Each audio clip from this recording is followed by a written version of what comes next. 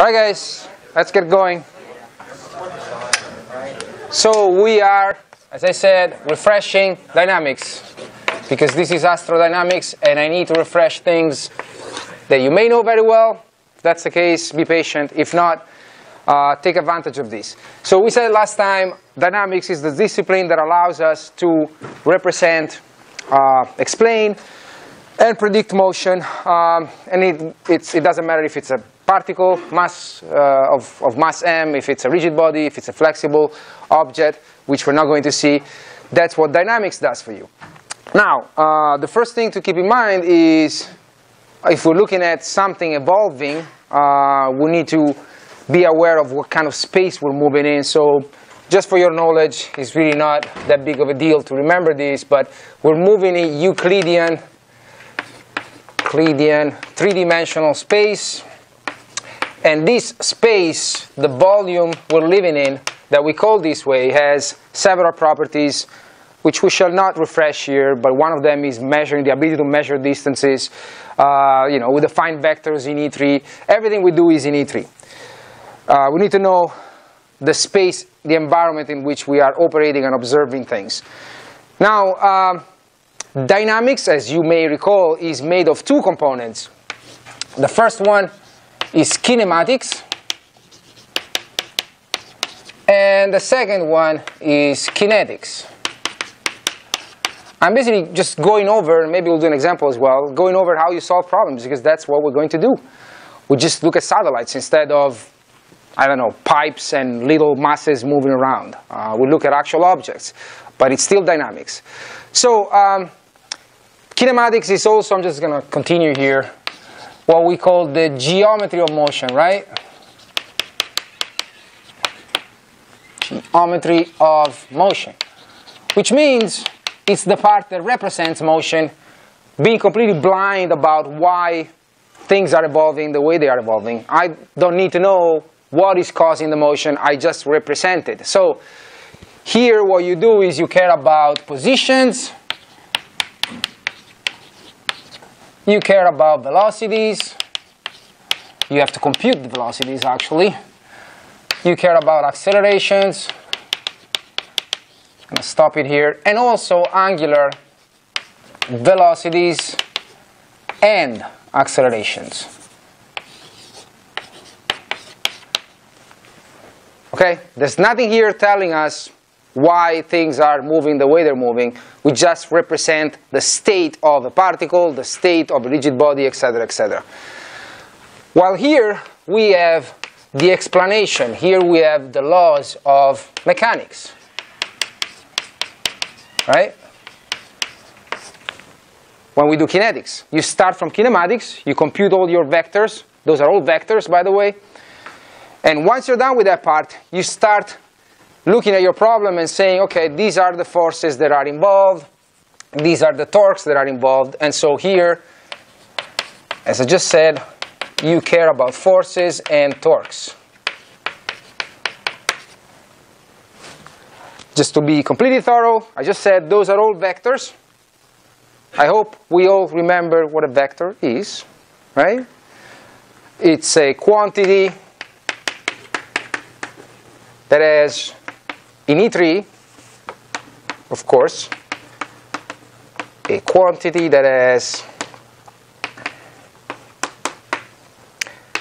let's say, with magnitude and direction. As I'm sure you recall, you've heard several times the statement that a vector couldn't care less about who the observer is. If this is my vector, I know it doesn't look like one, but, or this, or something else, something longer. The little arrow that we usually represent, we draw on a piece of paper and we call it a vector. This object exists in this space here, regardless of you being here or not. They don't care about who the observer is. And that's what we use in dynamics to represent all those quantities there. Okay. What else do I want to tell you? How do you actually translate now all these nice words that I've told you, because these are all in words, into quantifiable means things that engineers can handle. What is the first thing you have to think about, or you have to define actually, when you are observing motion and you want to represent it, you want to explain it, you want to predict it. At the end of the day, when you solve dynamics problems, what you do is you're looking for equations of motion, right? And so those equations of motion that you want to obtain are obtained through kinematics and kinetics, but I need some tools. What is the first thing you have to define when you're looking at an object moving around? Reference frame. Who is the observer? I'm going to go even more high level. Observers. There may be more than one in your problem, or you may want to choose more than one because it's convenient. And we call those reference frames. What is a reference frame? Let's go deeper and deeper here. We're engineers. We have to come up with some definitions. That is not a reference frame. That is a coordinate system. How many coordinate systems can you have in a reference frame? You can have infinite ones. This is a reference frame. This is a reference frame. I can be, if I freeze myself, I can be a reference frame. So a reference frame is a collection of at least 3 non-collinear points. Is the writing big enough? I hope so. Whose mutual distances how do we say this? Don't change with time, or are constant. Should be the same equivalent thing. Okay? So for example, this board can be my reference frame. I choose point number 1, I choose point number 2, and I choose point number 3, and that's enough. So if I call the board reference frame B, and I claim that I am the observer B, that means that I attach myself to the board and I don't move, of course. If you pick your reference frame, your point of view, your perspective to observe the world, you're not going to move around in that reference frame. It doesn't make any sense. So you have to be attached to the reference frame. So these reference frames are really, for the most part, when you solve problems, are objects. Massless objects or actual rigid bodies with a mass, it doesn't matter to us as long as you have at least 3 points that are not aligned and don't change the relative distances. That's a perfectly fine reference frame. This planet is a reference frame. This room is a reference frame, if you want to. Everything that has at least 3 points. So that's the first thing you do. You define reference frame / frames. You may have more than one. Then what do? I don't need these 3 points. Then you define coordinate systems, because again, I'm an engineer. I haven't given you anything that allows you to really express vector positions, velocities. None of these can be done by just saying I give you 3 points, right? So the next step is, once you've chosen your reference frames, you go with coordinate systems. And again, in a frame, you can have infinite coordinate systems. But once you pick a coordinate system, you better attach that to one and only one reference frame. You don't move your ruler around.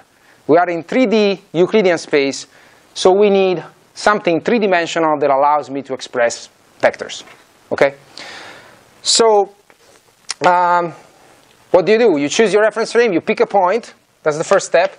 Pick an origin, which is fixed in some reference frame that you have defined. Again, we'll do a simple problem just to refresh all these things. And then you choose a basis, right? Which has to be basically 3 linearly independent, I'm going to leave it at this for now, vectors. In other words, as long as you pick 3 vectors that don't live in the same plane, that's a basis, right? That's a legit basis. But we don't like to suffer, so we usually make our life a little easier. We don't pick just random vectors, we pick what? We pick, I'm going to start here again. Right. We like right-handed orthonormal bases because they're nice.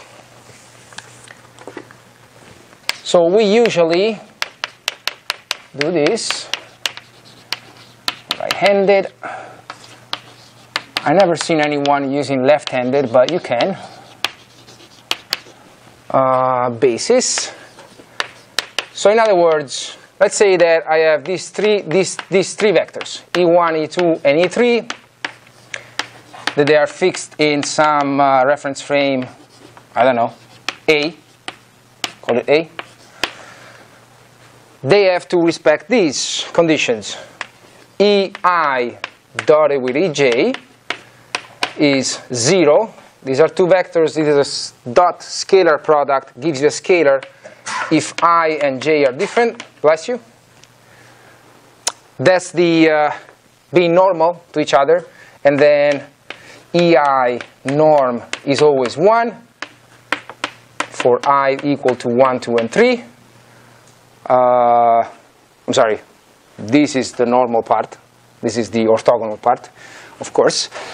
So we're taking care of that. And then right-handed, you do this, or since I'm not that good at doing that, you've probably seen it from other faculty in this department. If you want to make sure that your basis is right-handed, just put the names of your unit vectors clockwise in this little diagram, and remember that going clockwise gives you positive cross products. I do this when I prepare problems for dynamics, for astrodynamics, anywhere where I have to do a cross product, I do this. Just put it on a piece of paper on the side so I don't make mistakes. Because I'm lazy. I don't want to do the right-hand rule. So E1 crossed with E2 is E3. E2 crossed with E3 is E1. It doesn't matter where you start. If you go clockwise, it's plus. If you go the other way, it's minus. E1 crossed with E3 is minus E2, and so on and so forth. OK. I have almost everything to start attacking problems in dynamics, at least the kinematics part. I have the space I'm moving in, it's E3. I know that I have to define reference frames. I know that I have to define coordinate systems so that I can start defining vectors. What is next? This is a very quick refresher. So I hope I'm not confusing too many of you, but I just want to touch on the main things that are the takeaways from dynamics. What is the next thing? What is the velocity vector? It's a time derivative of another vector, right? Right? Of position. So we need to deal with this fact that we have to take time derivatives of vectors. A lot of times we have to do that. Now, if we're dealing with a scalar temperature, say that T of time is the temperature of an object, you know, your body temperature, you can take its rate of change just like that. Whatever that is, if that's a function that you can write it this way if you want. I don't have to specify if I am taking the time derivative while I'm walking this way or you doing it while you're sitting there, that's not going to change. It's the same time derivative, right? In other words, scalars don't care about the observer, but vectors do. Usual example again, this vector moves around like this. We do see a non-zero time derivative of this vector, right? But if I go with it myself, so I change as an observer, I don't see anything changing, but you do. So rates of change of vectors do depend on the observer.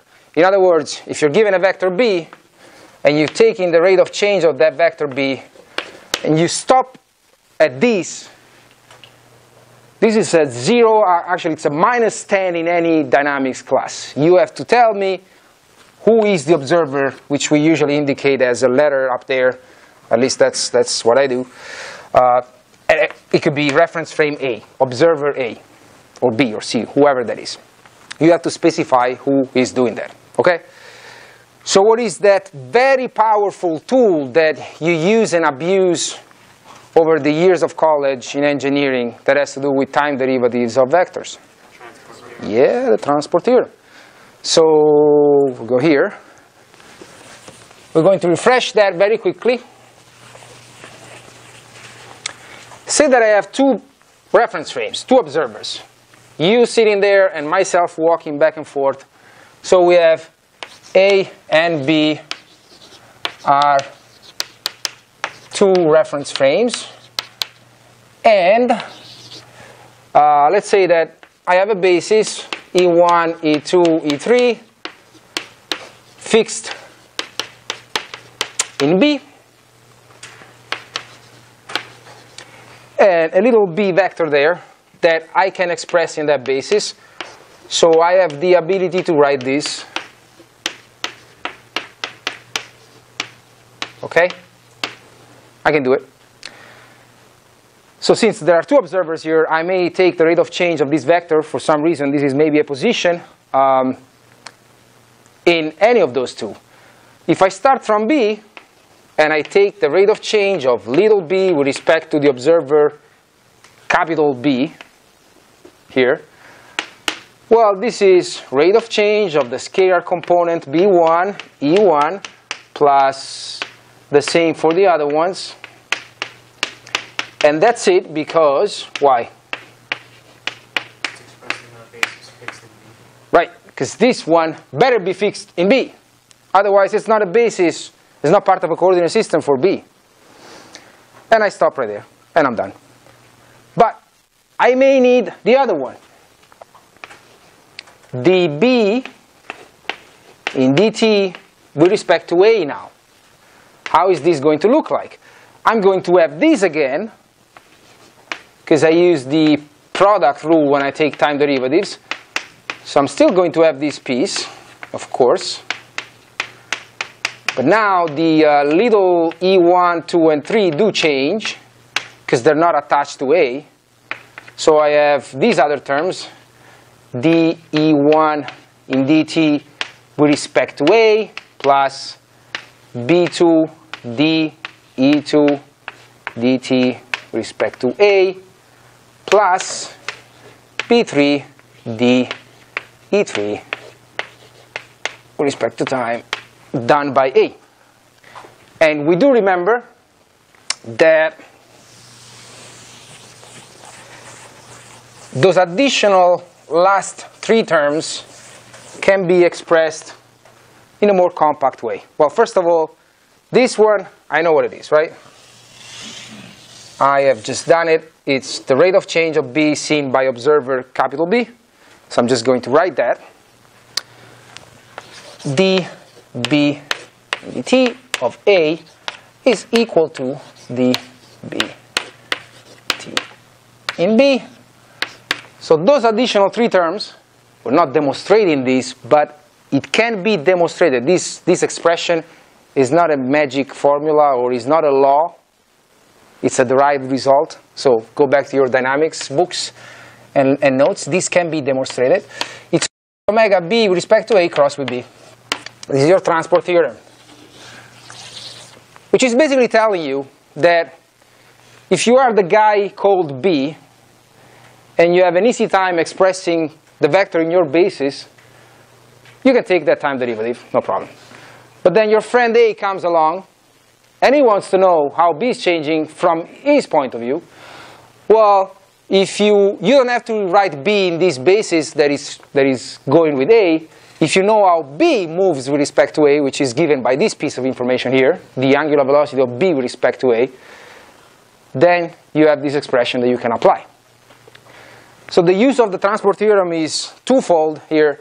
The first one is you may have problems, as I just stated, where there is an observer that can express a vector in his basis, but another one that cannot do it that easily.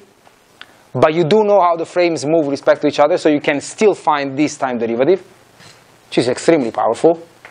So this guy cannot express the vector, but he still knows how it changes. And the other one, which is more common that you've probably seen in many, many problems, is that even though you can express B in A, in a basis fixed in A, it may just be so painful to do the calculations with that that you don't want to do it. Because they may lead to a lot of sines, cosines, and who knows what. And the expressions become extremely difficult to handle for complex problems that you're better off using the transport theorem. We'll do a very quick example if you want. Do we remember this? By the way, these are all vectors. This is a vector. Rate of change is a vector. Rate of change is a vector. This is a cross product of two vectors. Properties that we need to remember. What is this thing here?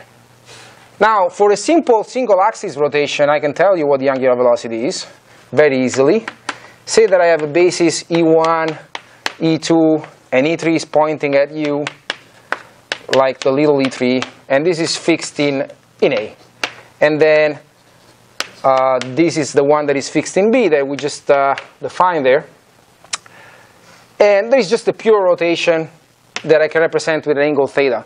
So basically the frame B, the object B, is rotating about the axis E3, and that's all it's happening. In this case, you can easily show to yourself that this is the angular velocity of B with respect to A, right? Or since the two E3 axes are the same, that's what you have. This is true for a single axis rotation. Never ever think about doing that for three-dimensional rotations. It's not just the addition of alpha dot axis plus beta dot another axis plus gamma dot another axis. It's not that simple. When you have three-dimensional rotations, it becomes a lot uglier than this, but we do have another very nice property, which is the chain rule.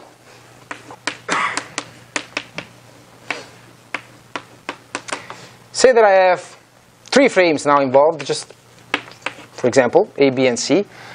I can write the angular velocity of C with respect to A as the angular velocity of C with respect to B plus the angular velocity of B with respect to C.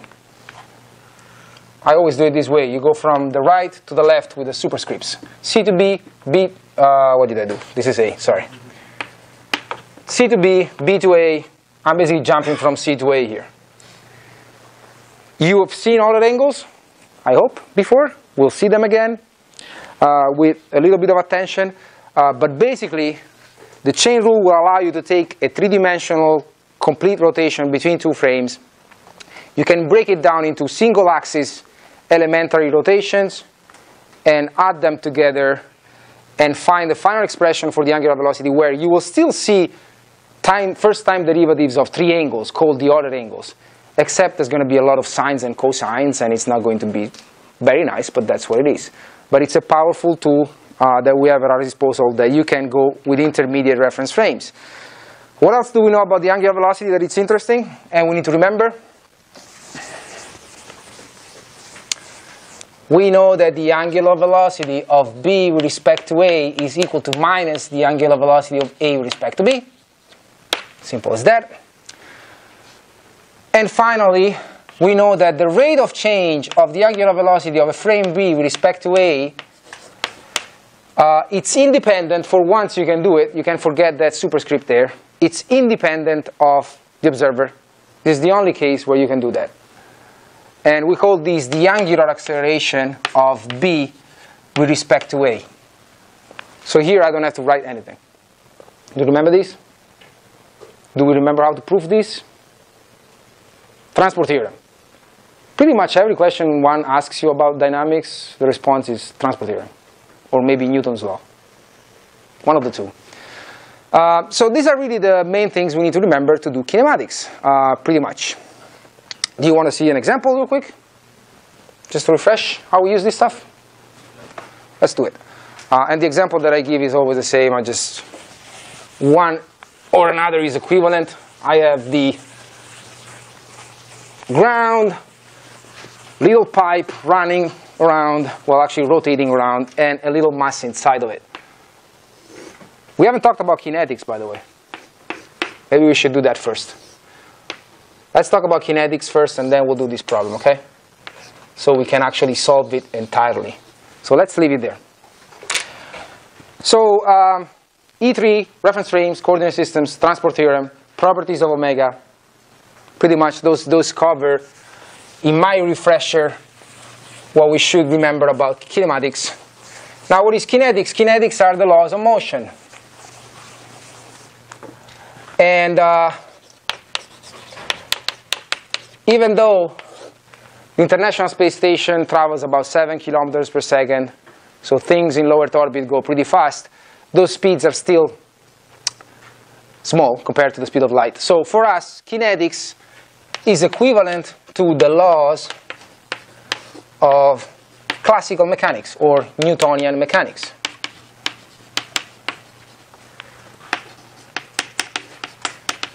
What are those?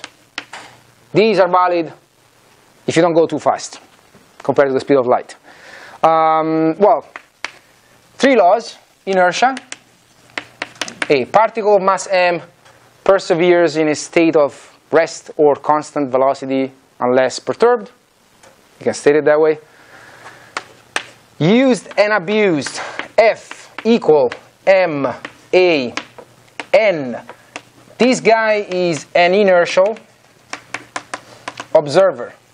Remember, the time derivatives depend on the observer, and acceleration is a time derivative of velocity. So, what are these? Resultant of all forces acting on a particle of mass m, and this is the acceleration of that particle as seen by an inertial observer. What is an inertial observer or inertial reference frame? It doesn't exist. But we still define it. Yes, not accelerating. There are several definitions. One is it's an absolutely stationary reference frame or any frame that translates purely a constant velocity with respect to an absolutely stationary reference frame, which absolutely means nothing, because even if you look at the far distant stars from here and they look fixed, they're not fixed. But another way that I've seen over the years that it's equivalent is a reference frame is where this works. It's true.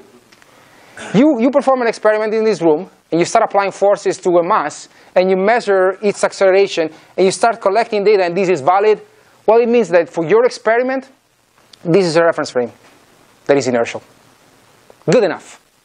It means that the forces that are involved, the time scales of your observations are okay with the assumption of being inertial, even though we are on a planet that is spinning about its axis and it's going around the sun. If I were to hang a Foucault pendulum, have you ever seen a Foucault pendulum in this room and wait half a day, oh, you would see that this room is not inertial, because the plane of that oscillation will change over time.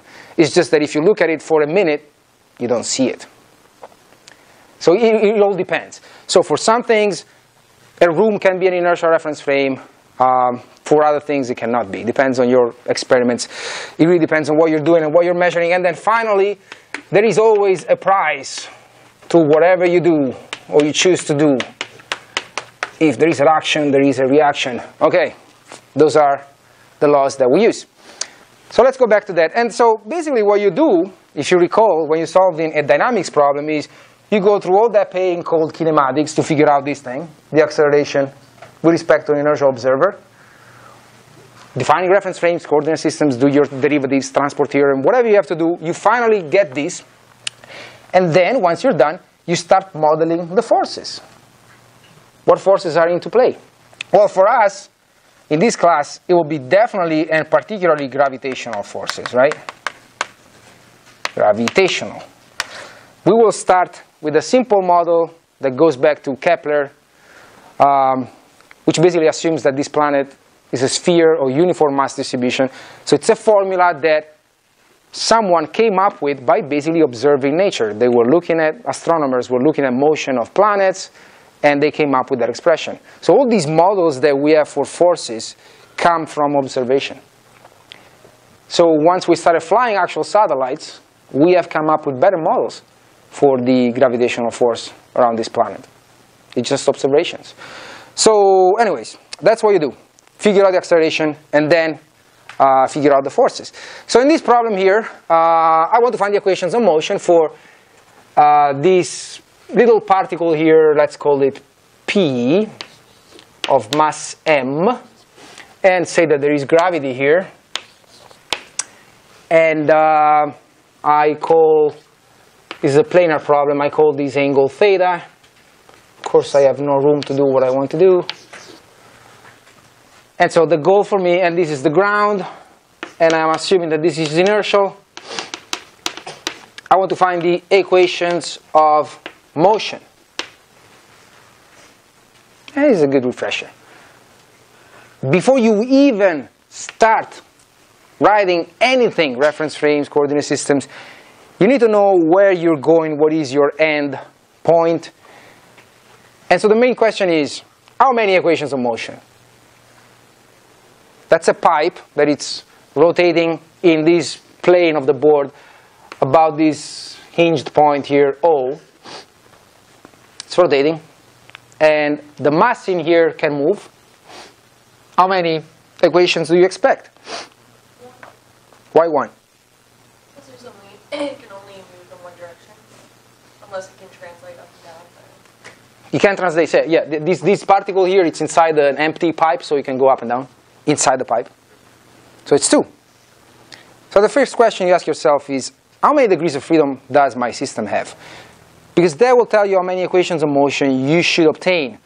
There is no point in starting to attack a problem if you don't know what to expect.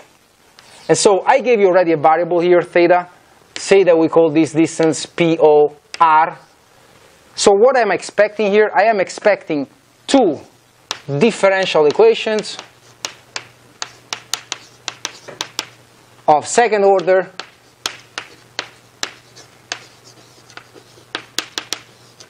in R and theta, because I picked those variables. If I had picked x and y, it would be in x and y. I still need 2 because it's 2 degrees of freedom. Make sense? I know that I should get those. If I get only 1, I am in trouble. Okay, now I can start. All right, so you start from kinematics, which means you have to define your coordinate systems, reference frames, and all that stuff. Do it here. Well, 1 is already defined for you. It's the ground. It's right there, right? Reference frames. We have 1 is the ground. 2, I'm going to use the pipe right here. Call it A. So ground and A. Coordinate systems. Rule of thumb, you recycle points that are in common between reference frames. O is fixed in both of them. So I want to say O as origin for both.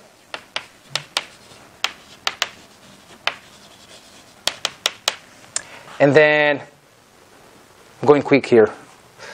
We're going to choose for G, for the ground, I'm going to choose, if you allow me to do it without writing sentences, E1 as the direction to the right when theta is equal to 0, fixed to G.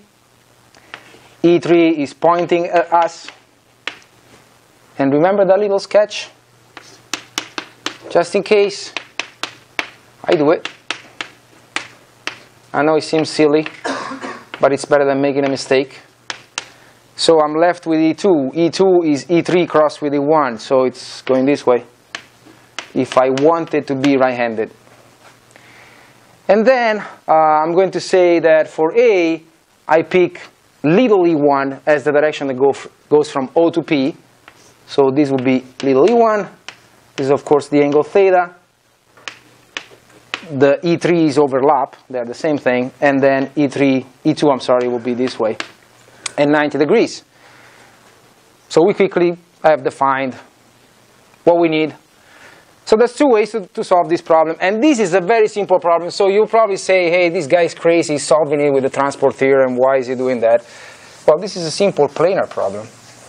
It's just to show you the advantage of having transport theorem. So if I do it without the transport theorem, what do? My goal is applying this eventually. F equals ma with respect to g, because g is now my inertial observer. And I already know that the force here is nothing else than mg, right? I don't have anything else. Who here is a big fan of apparent forces, Coriolis, centripetal, and all that stuff? They don't exist. They're not real forces. If we have time, we'll go through that, or maybe next time. But when you apply Newton's second law, in F, you only put real forces that come from gravitational fields, electromagnetic fields, contact with surfaces, someone kicking the ball. There must be something going on that is real, not apparent forces. The apparent forces is what people call, when they express this acceleration in a certain way, and you have a bunch of m times acceleration that has the dimension of a force, but is not a force. So all I'm saying here is real forces go here, nothing else. And so that's figured out already, it's mg. I have to find this one. Now, if I want, I can express directly my position vector. Since the origin is O, I have to express that vector that goes from O to P, and then take its time derivative twice with respect to g to find the acceleration. So if I want, I can do this. I can say that position is what? In g, if I use that basis, r cosine of theta E1 plus r sine of theta E2, right? Is that correct? Think so? Well then, the velocity of p with respect to g is the rate of change of this. It's r dot cos theta minus r theta dot sine of theta E1 plus, agree, disagree? R dot sine theta plus r theta dot cosine theta E2, and that's your velocity with respect to the ground. I already see sines and cosines. I hate this thing already. I don't like it. But I keep going. Acceleration, good luck with this one. Let's do it. R double dot cosine of theta, let's see, minus r dot theta dot sine of theta, and that should take care of that. Then we have minus r dot theta dot sine of theta minus r theta double dot sine of theta minus, let's see, r theta dot squared cosine of theta E1. See how many things I have to do for a simple problem like that? When I start doing all these things, I usually make a mistake. But you can do it. Plus, do you want me to redo the second piece? It's obvious that this is the way of doing it that I don't like, right? So I'm going to stop right there. So plus the rest. And this is perfectly fine. You just do your second piece. You're going to equate these to what? mg, you can write it as minus mg big E2. And you have your two equations. Because you will have the acceleration projected on E1 that equals 0. Because there's no force, no acceleration from gravity on E1. Agree? If anyone is confused, stop me. I know I'm going a little quick. Yes? Taking derivatives with respect to theta and r, how do you go from r to b? How do I go? I'm sorry? How did you go from r to b? This one? Yes, take the time derivative of this. Everything in this expression, since I am taking the time derivative with respect to g, is changing except big E1 and big E2 because they're fixed in g. So I just take derivatives of scalars. Did I make a mistake? Yeah. So it's r dot cosine of theta, because r and theta can both change with time. They are my two variables. And then the second derivative is r theta dot sine of theta. Yeah, that should be right. R dot sine of theta plus r, yeah. Makes sense? And so I just did this again. I take this entire function, and this is its time derivative times E1. Then this entire function, its time derivative times E2. And so you will have all these that it's equal to minus g. So your equations of motion will be this ugliness here equals to 0. And the second ugliness that you would have here equals to minus g. Those are your two equations of motion, with a bunch of sines and cosines. And this is a simple case. If I want to use the transport theorem, this is what I do. Instead of starting from writing r that way, I say that it's little r, little e1. Simple as that. And I say that the velocity with respect to the ground, which is still the rate of change of this vector with respect to g, can be broken down into the rate of change of the position with respect to a plus omega a g cross with r. Let's do this. What is the rate of change of r with respect to a? This is r. R dot E1, that's it, done. Because little e1 doesn't change in a. What is omega A with respect to G? Well, that's a single axis rotation. That's why we picked that problem. Theta dot little e3, for example, cross with r little e1, which is giving me r dot e1 plus r theta dot e2. I like these a lot more than these already. There's no sines and cosines. When you use the transport theorem, you replace sines and cosines, algebraic calculations with more cross products. It's a trade-off. But quite frankly, I think it's less risky to do this.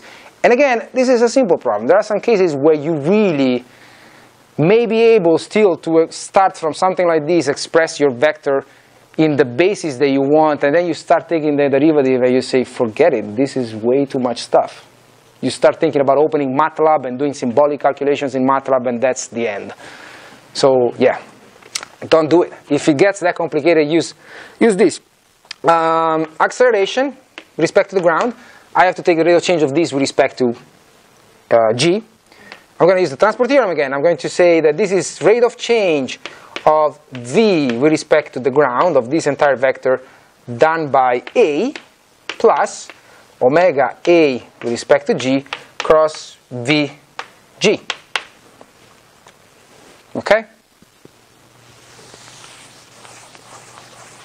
And so if you want, we do that.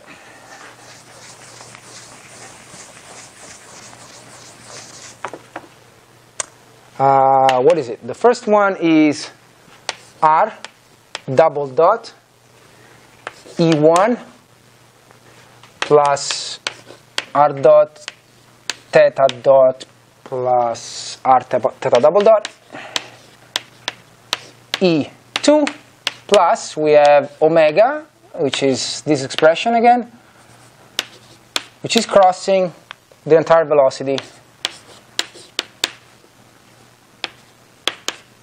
R theta dot E2. Again, you see, you have more cross products here, but it's really not a big deal. R double dot E1 plus this, whatever it is, E2. Let's do these cross products. I'm going to check there. What is E3 cross with E1 is E2.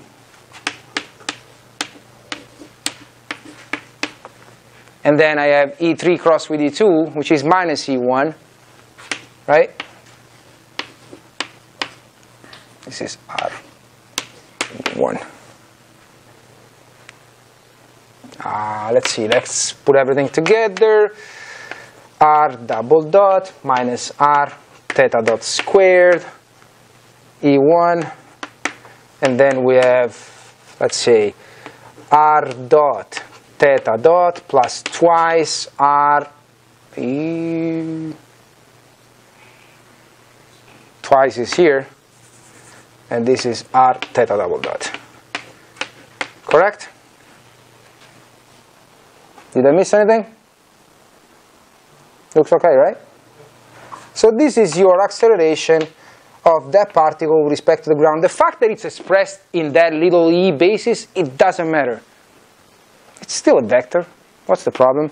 Yeah, of course, you will have to equate these. If you want to find your equations of motion, then you will have to equate these to minus g E2, and then you'll have to figure out how to project big E2 into the little e basis, but that's a simple step.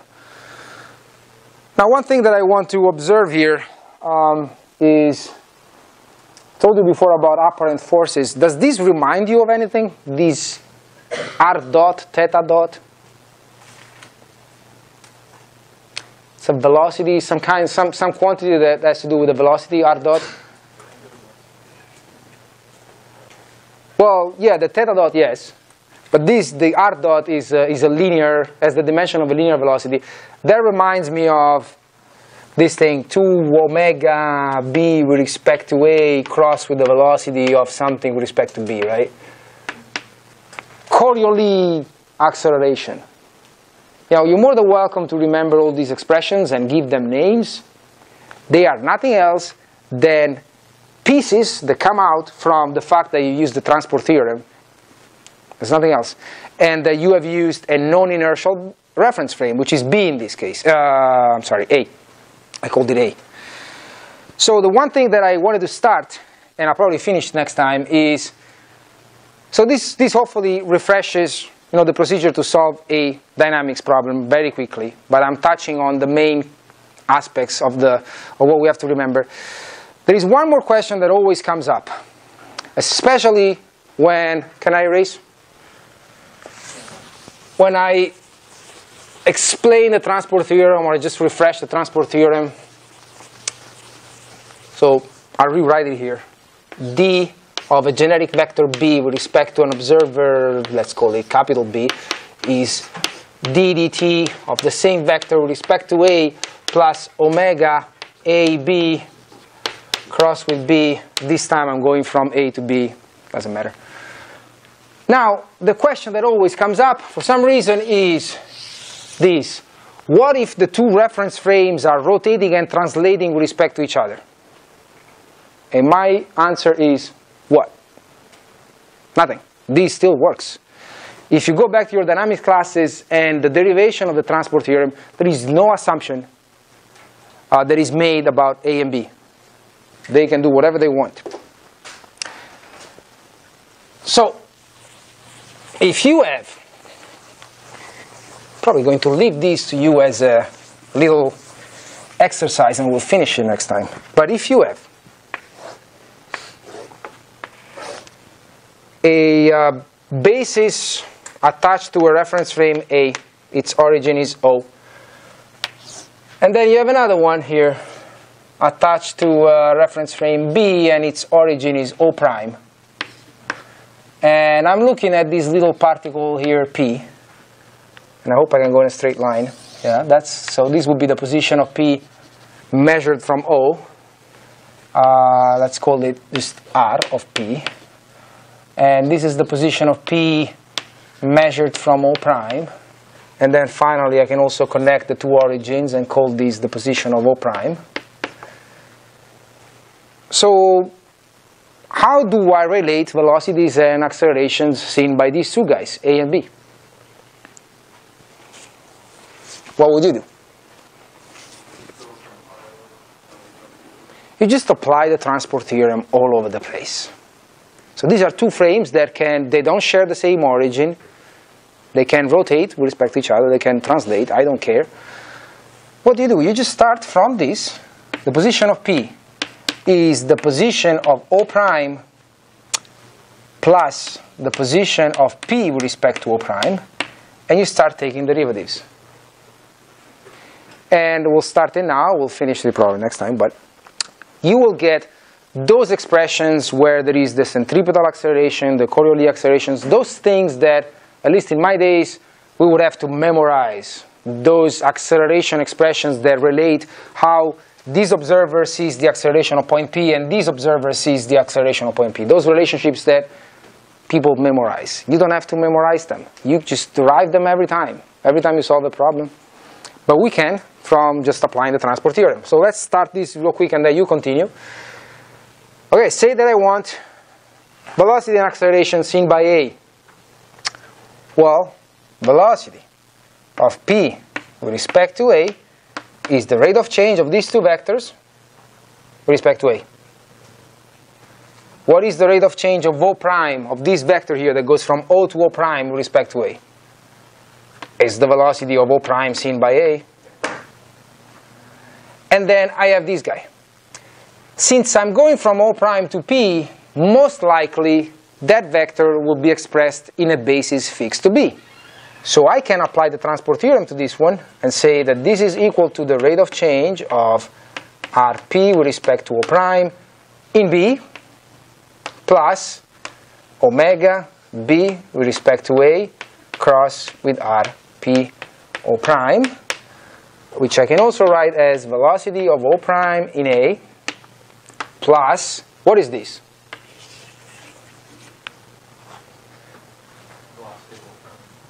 Nope. This is the velocity of prime. This is the velocity of P seen by B. Imagine that you are observer B. You are this guy right here. This is the position vector for you. And if you take the rate of change with respect to yourself of that position vector, you're getting the velocity that you are measuring. Right? Okay, that's what it is.